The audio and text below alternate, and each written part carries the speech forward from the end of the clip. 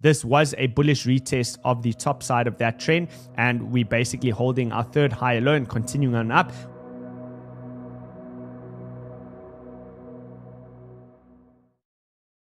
Hello everyone. Today, popular trader and financial analyst Kyledoops explains the biggest news in the crypto sector. As the largest asset manager of the world, BlackRock applied for Bitcoin ETF, the effect on the Bitcoin price, the regulatory fears in the crypto world, and much more.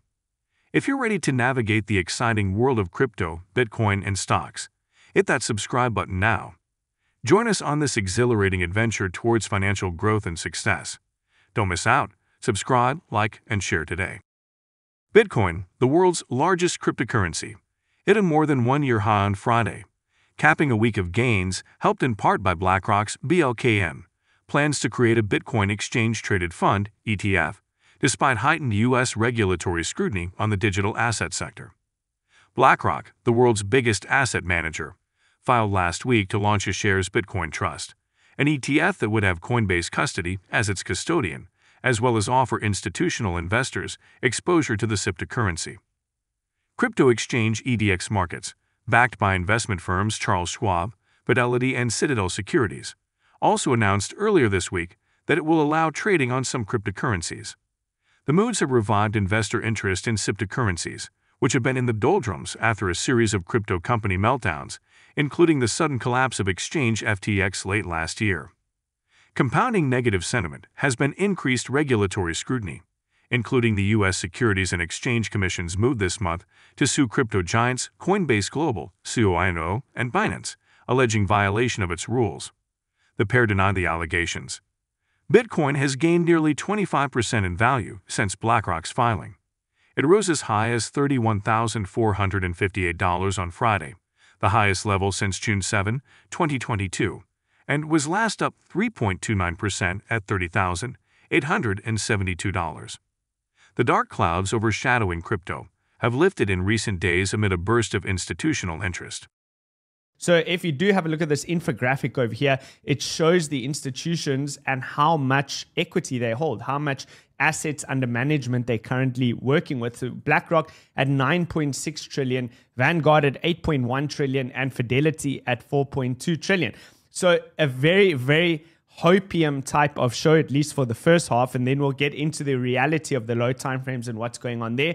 But essentially what you'll be looking at over here is a potential for institutional FOMO. And that's what they always spoke of years ago when they spoke of Bitcoin entering what they call hyper-Bitcoinization, whereby Bitcoin starts to eat up all other asset classes. So you can see over here with the speculation and rumor that Fidelity have now officially also filed for a Bitcoin ETF. You have them and BlackRock.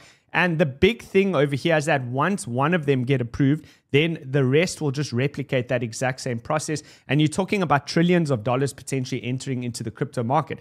These are the companies which have already filed for ETFs. And you can look over here, the list is long and extensive. And these are, some of them haven't been approved yet. They're still under review, and some of which have been rejected. So keep in mind that when the first Bitcoin ETF does get approved, then they're going to replicate the exact same process and reapply again. And you're talking about a lot of new money coming into the market. And what does that timeline look like? Well, if you look here at Vetler Landa, they say via the ETF timeline, does anyone remember how the Van Eck deadline coincided with the launch of Bitcoin Taproot? We only need miners to mine harder and the SEC to regulate a little bit slower. And then we're in for yet another major catalyst galore in Q1 2024. Import an iShares process for now being estimated, meaning that basically you would be looking for an approval denial on these ETFs by February of 2024. So very, very interesting. And Travis says over here, lots of chatter on this BlackRock Bitcoin ETF, and rightfully so. BlackRock more or less is the US government now. They've also received approval on 575 out of the 576 of ETF applications. We did cover that yesterday. One thing I'll say though, which is interesting, there's no chance, and I mean zero, that this ETF is going to be approved with Binance in its current position of market dominance. if this ETF is approved, Binance is either gone entirely or their role in price discovery is massively diminished. If Binance holds on to its current level of influence, there's just no chance that this ETF will be approved. Let me know in the comments, what do you think about that statement? Do you think that what Travis is saying over here is valid? Do you think that this is one massive game of chess and the US government are playing 5D chess? Remember, they hold a lot of Bitcoin as well, and they have the potential to manipulate the market. So let's have a look at the next tweet over here where they analyze that. And he says, I see this as the main counterpoint to the BlackRock spot ETF narrative. If the regulatory web is so corrupt and to wait to approve the spot ETF until BlackRock and Fidelity are ready to swoop and steal the market, it's very unlikely to allow BTC to pump with Binance still in control. There's probably a potential future path where Binance is hit really hard in the coming weeks. Remember, US government sells the coins, equities might nuke, and crypto revisits the lows, and then the market goes up only as the spot ETF launches and TradeFi takes the pie from Binance. So it is an interesting theory, and I think not many people are focusing on the possibility of something like that happening, on traditional finance pulling back and the US government deploying the coins that they have to drive the price of the market down whilst taking market share away from Binance. So if you look at the visualized analysis over here of the Bitcoin supply, then we have brought this chart up before. You can see over here, look at the visual depiction. This is the Bitcoin held by exchanges, right? And you'll notice this is actually one of the bigger shares, which shows you how much would have to be taken off the market, right? Where are they going to get, if these ETFs get approved, where are they going to get the spot Bitcoin from? They're probably going to try and get it from the exchanges. So these are the zombie coins with Satoshi Stash unmoved. These are the coins owned by Satoshi. Then you got the grayscale coins over here. You got the BTC, which gets mined per year. Very, very minuscule in comparison to what the exchanges are holding. And then if you look over here, the Bitcoin seized from the Plus token scam, Mt. Gox coins that are still in their custody, MicroStrategy coins over here.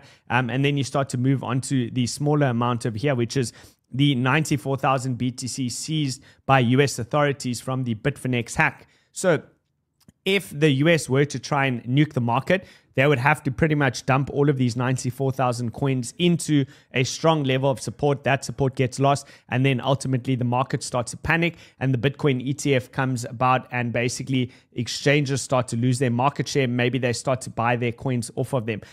So here you can have a look at the GBTC chart, and you can see basically these were the lows, right, in December when we're basically negative 48%, and now you can see a marked tick up over here. And if the GBTC premium starts to, well, moves from a discount back towards a premium above the zero line, that also could be one of the catalysts towards a potential bull run. I know a lot of people spoke about the bull run only returning once the GBTC premium returns. So very, very interesting, because that incentivizes institutions who would want exposure into crypto to get into the market if they start to see that discount closing towards a premium. And we know that we need some institutional demand into the market. And if you look over here at the Bitcoin hash rate, as Will Clemente says, why won't this Bitcoin thing die? It just keeps on grinding up. And you can correlate that. I thought this was a nice meme. Memes are powerful. The US debt ceiling at 32.7 trillion versus the Bitcoin hash rate, and basically kind of moving in unison with each other. This lady says they're the same picture over here. So Bitcoin is looking strong. The fundamentals look strong. Bitcoin hash rate's continuing up, and we're approaching the halving cycle, which is going to be coming up in just a couple of months' time, in line with all of this sides. But if you do look here at the hash rate, right, the hash ribbons indicator did signal a buy signal, which took place right over here at a Bitcoin price of about between 18 and 19,000 is when that blue buy signal fired off. And since it's been holding the trend, right, you also have the MVRVZ score, which when it leaves out of the green zone area over here, every single time historically in the past, that has been indicative that major reaccumulation is taking place, and the market is slowly starting to drift sideways and upwards, right? Sideways and upwards. And even if you come back, you can see we have been trending back towards that green area. This is also common. This has happened in the past. As long as it doesn't break back into the green zone, then you would expect that this trend would continue. And you can see the price action over here, right? Very clear chart. You have your main range. This was essentially what led to the breakdown. That was our range high. We were looking for a retest into that range high. And now the main question, the burning question has been, is this just a bullish retest of the top of that range, which is coming in over here at $25,000? Or is it a deviation back into the range? A deviation back into the range would look something like that. And then you'd be looking towards the mid-range level, which would be over here. And if you lose that, then you can potentially come all the way back down to the bottom of the range. So I don't think that we yet have that answer, but we're very, very close. From a timing perspective, by the end of this week, we should know with high confidence whether this was a bullish retest of the top side of that trend, and we basically holding our third higher low and continuing on up, or if we are in fact deviating back into the range. So it's really decision time. But the good news is that you're not too late. In the greater scheme of things, if the market is flipping bullish, then you're not too late. There is a lot of still time to be in the market. And this is really just the beginning phases. So definitely stay tuned and continue to remain focused, because the market has a way of wearing you down as well. Let's look at the Bitcoin monthly returns. So according to the history of Bitcoin, how has Bitcoin mostly performed in the month of July? You can see July is mostly a transitionary month. We're almost finished with June. So let's forget June and look towards July.